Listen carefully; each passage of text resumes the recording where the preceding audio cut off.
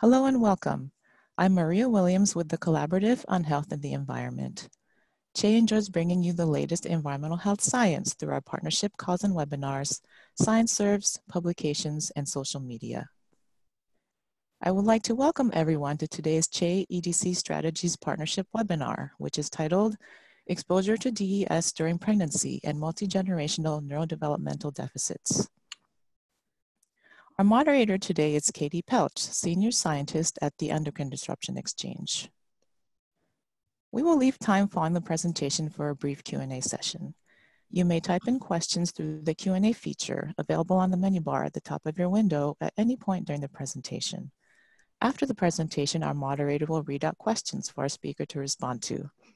We will get to as many comments and questions as we can during the Q&A period. For those of you who called in on the phone, we have posted slides to accompany today's webinar on our website. You can download these by going to healthandenvironment.org. Please scroll to the bottom of the page and select today's webinar. On the webinar page is a link to the slides. Everyone on the webinar right now is muted with the exception of our moderator and our speaker. This webinar is scheduled to last for 30 minutes and is being recorded for our call and webinar archive. With that, I'll turn things over to you, Katie. Thanks, Maria. Welcome, everyone. We are very honored today to have Dr. Marianthi-Kioumourtzoglou with us today as our featured presenter.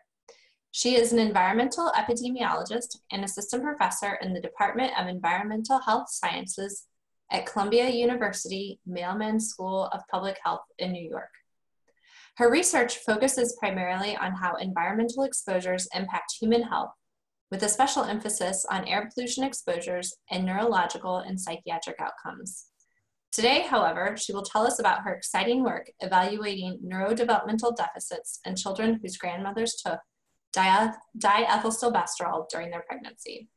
So thank you, Dr. Kioumourtzoglou, for presenting for us today. And with that, I will turn it over to you now.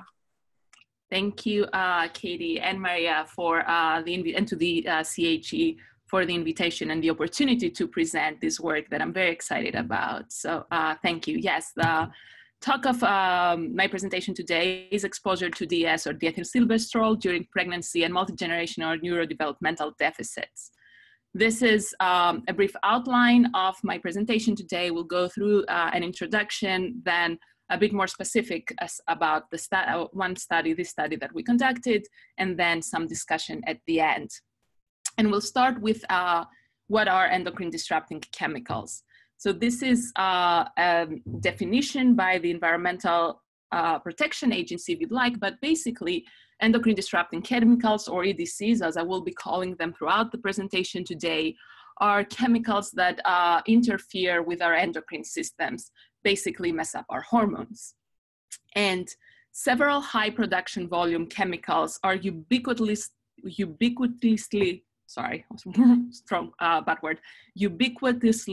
present in commercial products, and they are known or suspected EDCs. And due to their very widespread use in consumer products, the population-wide exposure to those known and suspected EDCs is highly prevalent. And when I say highly prevalent in this next slide, I have just a few examples of products that contain such EDCs. From cleaning products to consumer products to shampoos and children's toys and plastics and flame retardants in furniture. Really, this is a very long list, and even this is a limited list, not including all EDCs. And why we care so much about these EDCs is that they have been linked to numerous health outcomes, and that includes disruption to male and female reproductive systems, development of cancer, obesity, and what the focus of today's talk is neurodevelopmental disorders, including attention deficit hyperactivity disorders. And many studies have shown increased risk of ADHD following exposure in utero to those EDCs. I will briefly discuss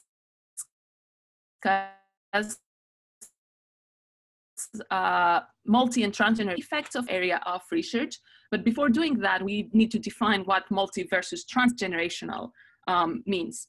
So if you focus your attention on the mouse, I don't know if you can actually see my pointer, but on the mouse on the right, you can see that if F0 is the exposed mouse, the directly first generational exposed mouse, F1 in this case would be the fetus in the womb of the exposed mouse.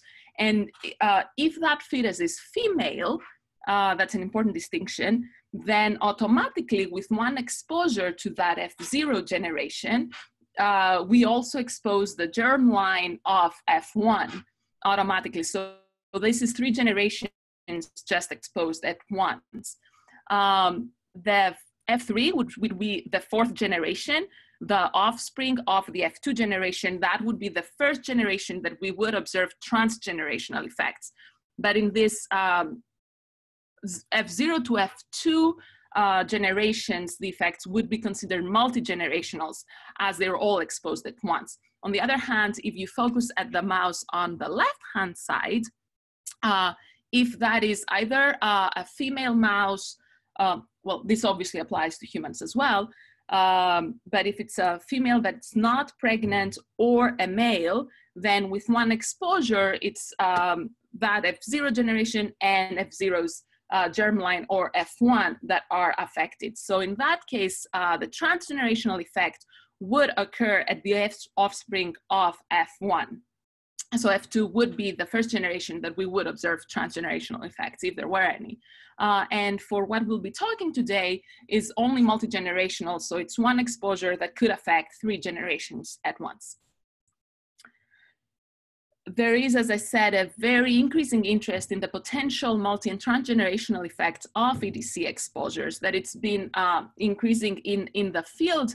And one potential hypothesized biological mechanisms, that's not the only one, is through epigenetic reprogramming of the germline. So specifically, EDCs are linked to molecular alterations to the germline mediated through epigenetic mechanisms to promote outcomes in the subsequent generations. There has been evidence from toxicological studies to show these links. So for example, a study, here I give 2 examples, both of these are in mice, a study looking at phthalate exposures during pregnancy. These were later linked and showed to alter 3rd generation behavior and stress responses, alterations in corticosterone levels and pituitary gene expression and behavior, and also BPA or bisphenol A, a known plasticizer. Exposure during pregnancy has been linked to changes in 3rd to 5th generation, now we're talking transgenerational, social interactions in mice. However, even though there is biological plausibility for these multi and transgenerational associations, and there is toxicological evidence from studies in animals, there is not many human studies looking at this. And actually, before we did this study that I will be presenting today, there was no epidemiological evidence of multi-generational effects of EDC on neurodevelopment in humans. Some evidence about other outcomes, but nothing on neurodevelopment in humans. And so this is what we would wanted to address with our study. We wanted to look at, again, multi-generational effects of EDC on neurodevelopment. We used as a case study diethylstilbestrol, DES, so this is the exposure of interest in our study, and the outcome of interest, the neurodevelopmental outcome was ADHD. Just a very brief background on DES and diethylstilbestrol. DES is a very potent perinatal EDC. It's structurally and functionally similar to BPA, although it should be noted that it's much, much more potent than BPA, bisphenol A.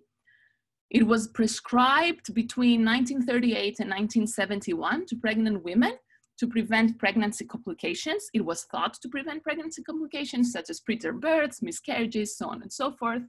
And although we do not know the exact number of women who used DES during their pregnancy, it is estimated that approximately 5 to 10 million women in the US used DES during this period. In 1953, midway during this period that DES was being prescribed, a study came out that actually showed that taking DES doesn't really help much with pregnancy complications.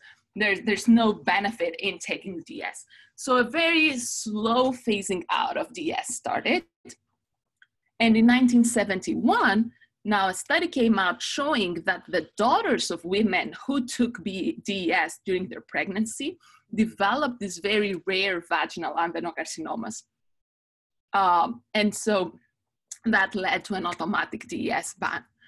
And since then, that was the first outcome that was identified after DES exposure in utero, but these DES daughters then have been linked, or DES in these DES daughters has been linked to multiple reproductive outcomes and not just this cancer.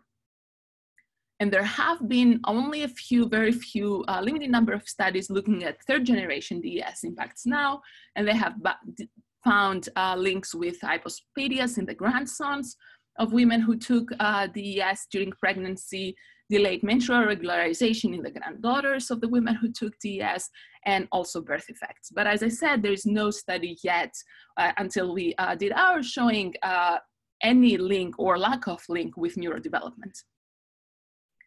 So for our study, we used information from the Nurses' Health Study 2.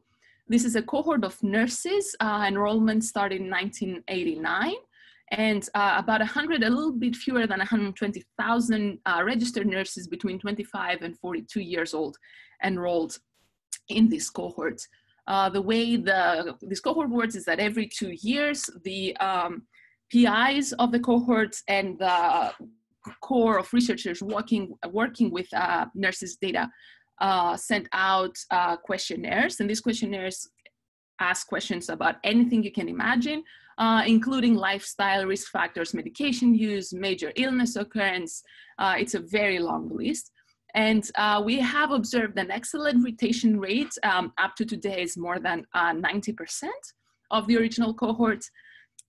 And importantly for our study, all NHS-II participants were born between 46 and 64, and this is the period that DES was being prescribed. So I should say here that the nurses in our study are this F1 generation, are the daughters of the women who used DES during pregnancy. So I will be using F1 and nurses interchangeably, but it's the same middle generation in this case. This slide just shows briefly a bit more information on the data that we use. As I said, enrollment started in '89.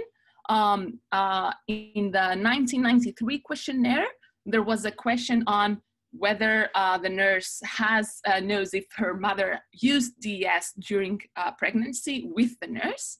And then in 2005 and 2013, there was a question about ADHD. So the exclusion criteria for our study population, the final study population sample, was whether these nurses had not returned the 93, 2005, and 2013 questionnaires. That are the important questionnaires for information and exposure and outcome. If the nurses reported no live-born children, so if there was no third generation, we could not have observed ADHD in the third generation. And then finally, we had to remove multiple pregnancies. So that's twins, triplets, etc., or pregnancies that resulted in births in the same calendar year. Just because the way the ADHD question was asked, we would identify children with ADHD, and now F2 is the third generation, the children by birth year. So we couldn't identify if there were more than one children born in the same year. How many of them, if all of them had ADHD, developed ADHD. So F0 here is the generation, the mothers of the nurses, is a generation that might have taken DS during pregnancy. F1 are the nurses, and F2 is the third generation, the children of the nurses. So in the end, we ended up having a bit fewer than 50,000 nurses and their mothers in our sample size, and a bit more than 100,000 children in the study population. DS, as I said, there was to assess DS, there was a question in the 1993 questionnaire to the nurses: do you know if your mother used DS while she was pregnant with you? And to the nurses that answered yes to that question, we sent up, this is a royal we, the nurses, investigators sent out a supplemental questionnaire asking more information. the response rate to that second questionnaire was also excellent, was 85%. And out of those, approximately 90% said that yes, they were certain or somewhat certain that the F0 indeed used DES. And there was a small proportion that were not certain, and a small proportion that said, well, you know what, no exposure. My mother did not use DES during pregnancy. So for our study, we only used those responses that were certain or somewhat certain of F0 DES use. And this supplementary questionnaire also included information on the trimester that DES was used. Do you know if your mother used DES during pregnancy, the first, second, third trimester? And also don't know. There was an option of, I don't know. For ADHD, the first question on ADHD in the NHS-II cohort, was in 2005. Has any of your children been diagnosed with ADHD? Unfortunately, that question did not include a sub-question on how many children of your children have been diagnosed and which of your children. So that was corrected in the 2013 questionnaire. The question was repeated, have any of your children received an ADHD diagnosis?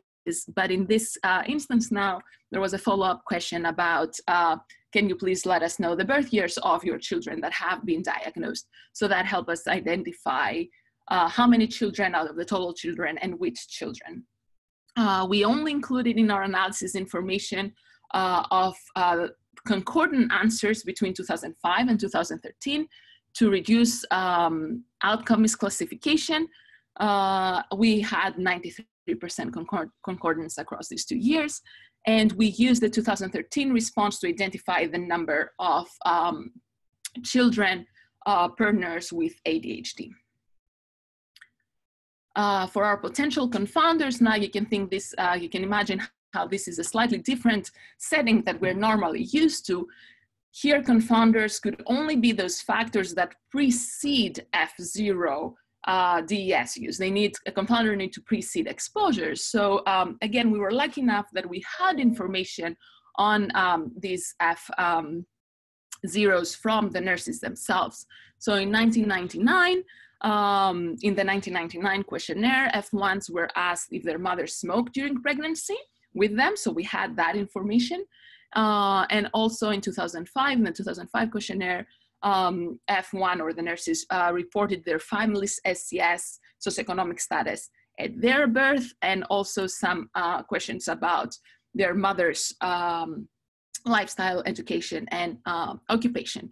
So in the end, we adjusted for F1 rate and ethnicity, race and ethnicity, F1 year of birth, both linear and quadratic, to account for time trends, both in the ADHD diagnosis, potential trends, but also in DES use. And also F0 smoking during pregnancy, F0 home ownership at F1 birth, and then both for F1's mother and father, their education and their occupation. Our statistical analysis, again, wasn't that straightforward. In utero, F1 exposure may affect the number of children that F1 might have, the nurse might have, right? As we said, DES is a very strong risk factor for reproductive outcomes. And also it could affect the likelihood that any of their children, the nurse's children, third generation now, might have ADHD. Or more formally, the distribution of ADHD given DES may depend on the number of children within nurse. And this structure is called informative clustering. So if we used more traditional approaches to account for this clustering, like for example, standard generalized estimating equations, those would not be appropriate because they could lead to invalid estimates and inferences. So we needed a design that would be able to accommodate this potentially informative clustering. And we used cluster-weighted generalized estimating equations with a logit link, because ADHD is binary now, yes, no, to account for multiple children or F2 within the F0, F1 pairs. And as weight, we used the inverse of the cluster size, in which case cluster size in our case was the number of F2 children within F1. We adjusted for potential confounders, as I said in the previous slide. We also assessed the effect modification by F2 sex. I should say here, I'm not presenting any results because we did not observe any effect modification. The p-value was 0.62. So moving on to our results, the table on your left-hand side shows just some descriptive characteristics of our study population. In this population, about 2% of the nurses' mothers used DES during pregnancy. Most of the nurses' mothers had finished high school, and about 22% had some college. Most of them, 63%, did not smoke during pregnancy. And this was predominantly a white, non-Hispanic population. We also had information on more than 100,000 F2 children. This is the third generation. The median birth year of these children was 1983. And we identified more than 5,000 ADHD cases, resulting in a 5.3% of the children being diagnosed with ADHD. I know with today's known numbers about ADHD prevalence, the 5.3% does seem a bit low, but it is actually very well aligned with the prevalence reported for the period that these children were born. And these are actually our results of our analysis. As you can see, any exposure to DES resulted in an increased odds of developing ADHD of 36% compared to no DES exposure. And then we also looked at trimester-specific effect estimates. Oh, and this, this 36% was statistically significant. And we also looked at trimester-specific exposures.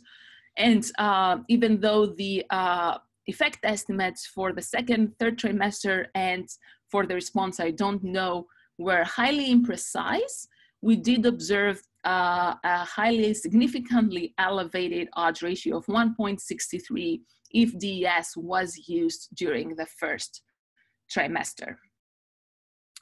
So what does this all mean, right? We found strong and harmful effect estimates of DES use on third generation ADHD.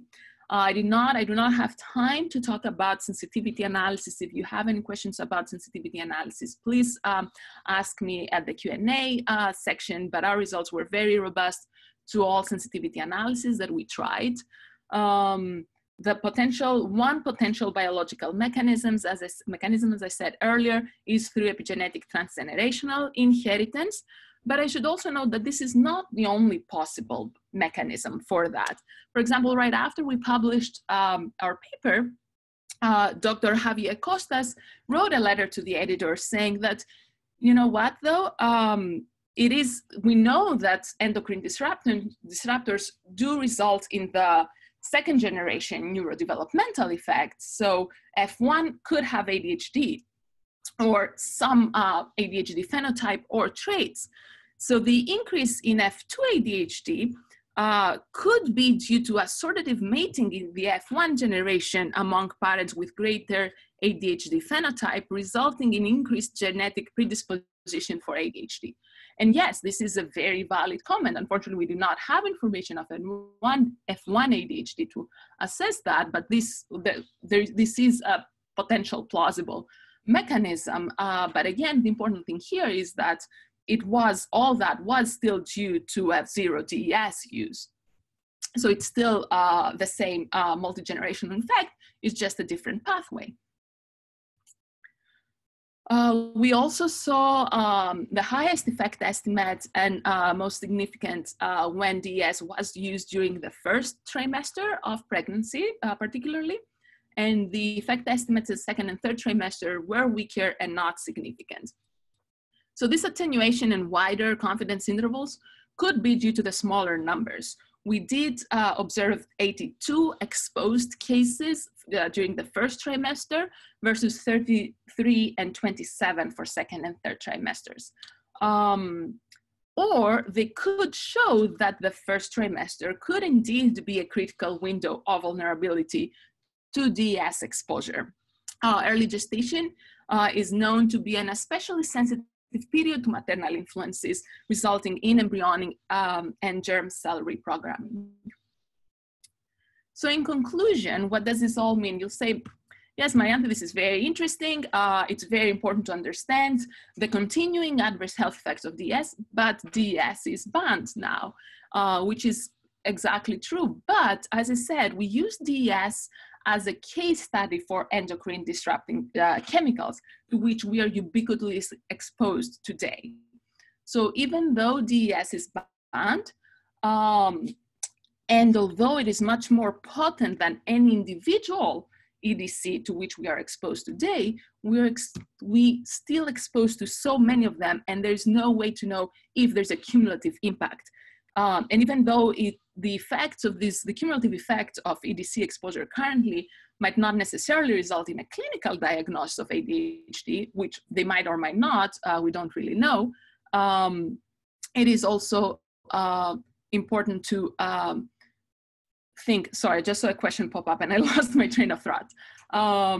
But it's also important to study, because even if it changes ADHD traits or behavioral traits in the general population, the population-wide effects and societal impacts might be important. So thank you very much. I would really like to thank my collaborators for this. Of course, this is not work that I just did by myself. Mark Weisskopf was my postdoctoral mentor at the time that I conducted the work. Brent, Alberto, and Eilis helped a lot from the conception to analysis to interpretation. And I would also like to thank Glenn and Sebastian, who were not involved in this study, but are really helping us now think on how we could move forward and addressing methodological issues related with multi-generational studies and epidemiologic analysis, because as you saw, this is not necessarily straightforward. So thank you very much for your attention, and I'm happy to get any questions. I'm sorry I ran a little bit over time. No worries. Thank you, Dr. Kioumourtzoglou. Just a reminder, if you do have questions, you can type those in using the Q&A feature, which is found at the bottom of your screen. So we do have a couple of questions.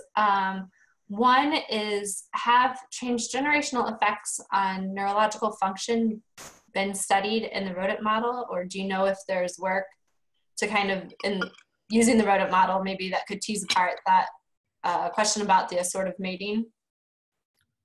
That's a good question. I don't know if the rodent models have, I don't know of any such studies, but that doesn't mean that there haven't been any. So that's a good question. Yes, there might have been, and if there haven't been any, we should definitely look more into this. Very good. And do you have information on the relationship between effects in the F2 generation and effects in F1?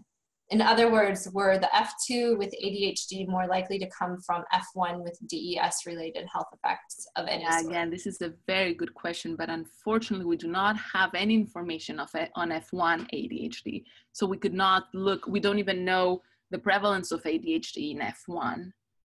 So we were not able to look into this with our data. I had one other follow-up question. So you mentioned the trimester-specific findings, with the greatest impact being in the first trimester, and you alluded to the fact that this could be related to specific neurodevelopmental sensitivity at that time. But I wonder if we had any evidence or any reason to think that it could also be due to the way DES was prescribed. So I know that there were different dose regimes that were kind of used during the different time periods. Yes, and again, I'm hesitant to draw any actual biological conclusion from our results, just because we did not have enough numbers in trimesters 2 and 3. So if you see the number of the prevalence of DES use across trimesters, it's very clear that DES, at least in our data, was most heavily prescribed during the first trimester. So our results could just be the smaller numbers in second and third trimester. And this definitely needs to be investigated more to see if there is actually something there, or if it was just a statistical power issue. Very good. Well, with that, I think we are winding up right on time. We did have a comment to say thank you for this work, because there are many that still would like to know what the future holds for us. And I will agree with that. So thank you, Dr. Kioumourtzoglou. And with that, I will pass it back to you, Maria. Great, thank you, Katie. We are approaching the end of today's webinar. A video recording will be available on the CHE website soon, and tomorrow you will receive an email containing a link to the recording. CHE's next partnership call from the CHE Alaska Partnership will take place next Wednesday, March 27th, and is titled Exploitation by Exposure, Human Rights and Toxic Exposures. To learn more and to RSVP, please visit our website at healthandenvironment.org. If you are new to CHE and would like to stay updated about upcoming events and more, please sign up to receive our newsletter by selecting the Join Us tab at the top of any page on our website. Additionally, if you appreciate these CHE partnership webinars, which bring you the latest environmental health research for free, we encourage you to support CHE's ongoing work by making a tax-deductible donation via our secure website. Again, our website is healthandenvironment.org. With that, I would like to thank our speaker for taking the time to talk with us today, and Katie for her excellent moderation. Thank you so much for joining us, and have a great day.